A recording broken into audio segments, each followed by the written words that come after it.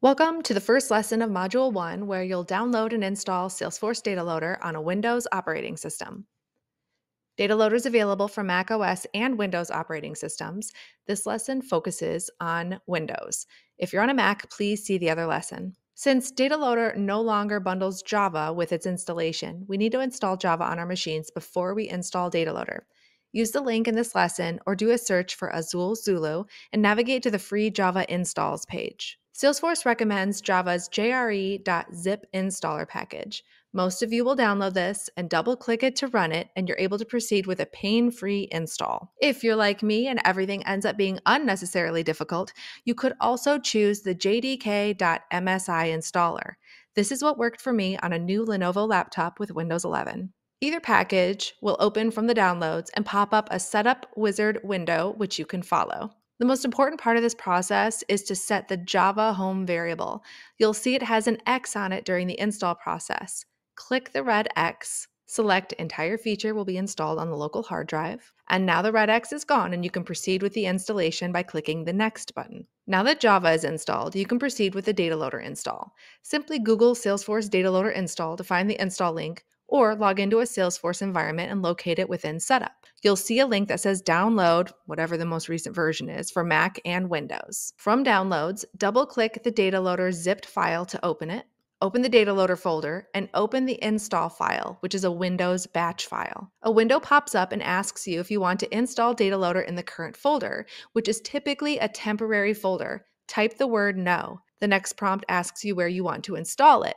Type Dataloader as a single word. This creates a folder on your hard drive. The next prompt asks, do you want to create a desktop shortcut? Type yes. Do you want to create a start menu shortcut? Type yes. For most people, this works fine and is straightforward.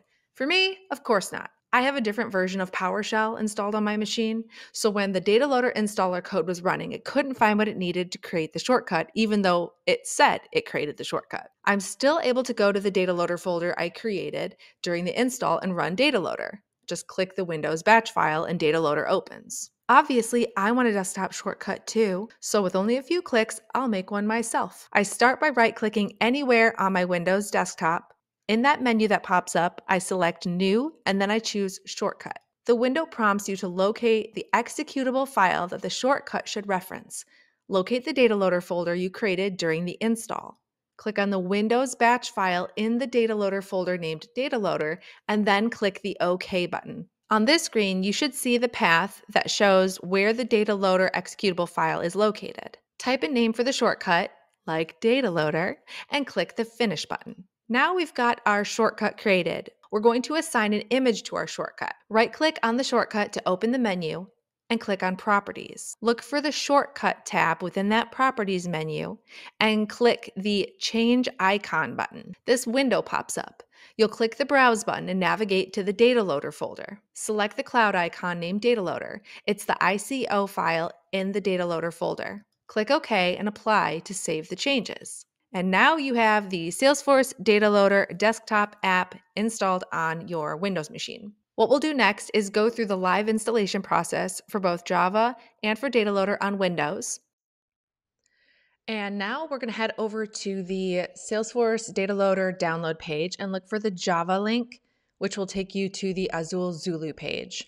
From here, you will choose the package that makes the most sense for you. In my install, I needed to use the jdk.msi for my Windows. I clicked download, it went to my downloads, and from here, I clicked download unverified file, which then gave me a folder to unpack from my downloads and sent me into an install process. The most important part here is to set that Java home variable to be installed on the hard drive. Click Next, proceed with the install, and click Finish when it's all done. Now you can install Dataloader, install the package, and from your downloads, double-click to unpack the installed package. Double-click the Windows batch file called Install, and the first prompt in the install process asks if you want to install Dataloader in the current folder. Type No. Then type the word Dataloader to create a new folder on your hard drive. If you already have Dataloader installed, type Yes to overwrite it. A new version will then be installed. From here, the next prompt will ask you if you want to create a desktop shortcut, and you'll type the word yes.